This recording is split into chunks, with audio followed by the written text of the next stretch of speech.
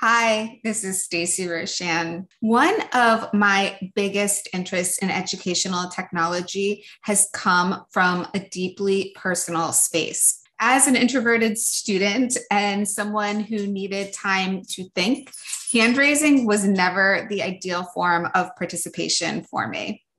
Classroom lecture always went too quickly. And it wasn't until I went home in the evening and really processed through my notes at my own speed that I was able to start connecting all the material and understanding it. So when I became a teacher, particularly at an independent school, I knew that the smaller classroom sizes would give me the opportunity to sit with my students on a daily basis and really get to know them as individuals, which was probably the most exciting aspect of things for me.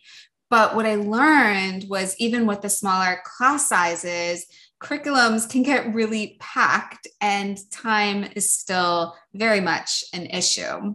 And so that took me into my journey with tech integration. I started flipping my classroom, embedding learning checks into homework for on the spot analytics, and then looking to tools like Pear Deck and Flipgrid to allow every student in the classroom to share their ideas and thoughts in a format that best fit them.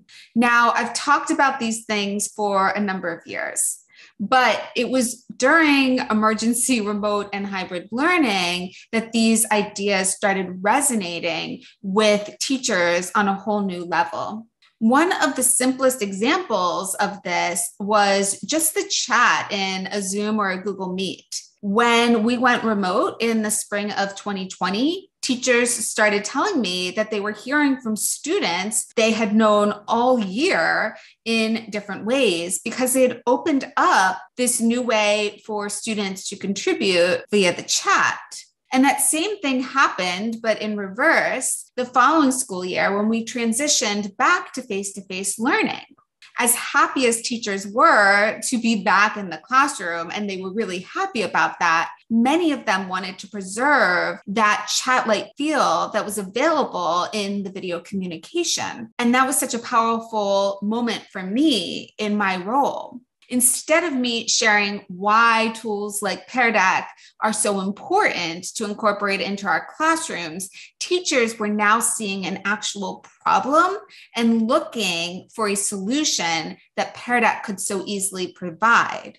So let me take you through just a couple of examples of transformation that I've seen in the past year or two that I think will really stick.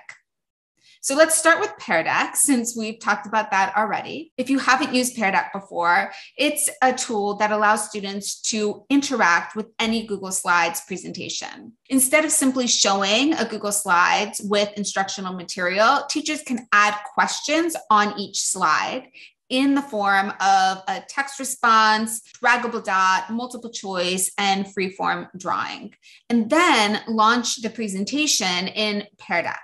Students log into that session from their own device, and instead of just passively viewing, they're actively engaging with each and every question that's asked. In using Pear Deck, teachers can provide adequate wait time when posing a question and ask every student to formulate a response, share their thoughts, and make sure that that's representative of what the full class is saying when projected on the board.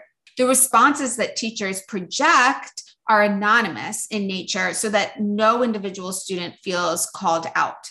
This can be helpful as teachers work to build a classroom environment that feels safe and inclusive of all voices and ideas. Pear Deck isn't only a tool when presenting lessons. I personally use it most frequently as a warm-up activity. I start with the temperature check and then ask a couple of questions to prime us for the activity ahead. When I project the responses on the board, we can celebrate multiple ways students are thinking through a math problem. We can talk about the incorrect answers without calling any individual student out as we analyze mistakes and problem solve collectively. This is a hugely valuable piece of the learning process. Now, let's look at another tool like Flipgrid. Flipgrid usage was already taking off prior to the pandemic, but teachers took creative uses to the next level when the need arose. If you haven't used Flipgrid before, think of it as a threaded video discussion platform. Not only could Flipgrid be used for private check-ins with students asynchronously, it could also be used for students to easily record a presentation and still capture the important aspect of peer-to-peer learning and sharing that happens during classroom presentations. In fact, teachers reported that students were more engaged with their classmates' presentations using Flipgrid, and this is something that is stuck even as we've moved back to the classroom. Why? One, when creating presentations, students can tap into their creativity and create a powerful video that is engaging and informative. There's a lot we tend to learn about our students when we give them these creative models of expression. Two, Flipgrid allows students to easily share their video on a common Flipgrid topic, which is viewable to the entire class without uploading or downloading of video files. Three, Flipgrid's commenting feature allows for threaded discussions to happen seamlessly. Because students can pick and choose which videos to interact with in Flipgrid and can watch these videos at their own pace, they can choose to interact with topics that interest them most, oftentimes giving more focused attention to those presentations than we could have seen with live presentations alone.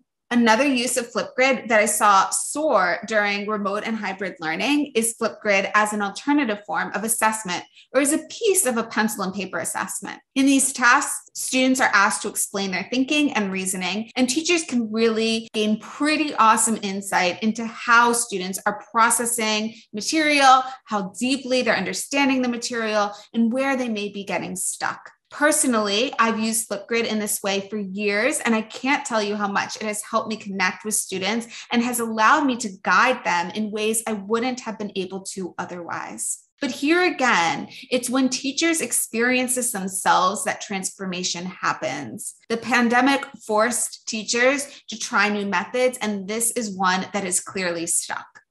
The only new tool that we actually onboarded as a school during remote learning was Kami. Kami adds rich multimedia tools to any PDF. This, again, was a tool that I had personally relied on in my online teaching, but I hadn't seen the need to push it out school-wide prior to the pandemic. I'm so thankful that we onboarded this as a tool in such a meaningful way, because this too is one that we won't be walking back from. Some of the most powerful examples I've seen have been in the world languages classrooms, where teachers and students fully take advantage of the built-in audio and video recording features. Students can practice read aloud activities, record voice comments as they practice reading a passage, and so much more. In this way, they can record, listen to their playback, and choose to re-record as they improve their pronunciation and reading skills. Teachers can also leave audio feedback that students can replay as many times as they need. Similarly, teachers can create worksheets and answer keys with audio embedded. As a math teacher, what I appreciate most about Kami was the ability to draw on any PDF with pen tools. Kami has a screen recorder built in so that I could additionally give detailed and actionable feedback to students right on their work. Now, that may seem like it takes a lot of time, but Kami also has a feature allowing teachers to reuse feedback on multiple documents. Plus, students can learn so much from this very specific video feedback, helping them truly own the learning and becoming more resourceful in their studying. So in the long term, this is a huge time saver for me and huge value add. Kami also has rich accessibility features built in. With OCR technology, students use text-to-speech on any PDF. They have the ability to change the language and also the playback speed to fit their needs. They can highlight passages and search through documents as they study, and that is just touching on the surface of what's possible. These are just a few of the examples of transformative learning that I've seen. I truly believe that when we creatively integrate technology into our lesson design, we have the power to create more equitable and empowering classrooms. I hope that the ideas that I've shared with you today showcase just that and have loaded you up with ideas and inspiration that you can carry forward to your students and teachers. Thank you.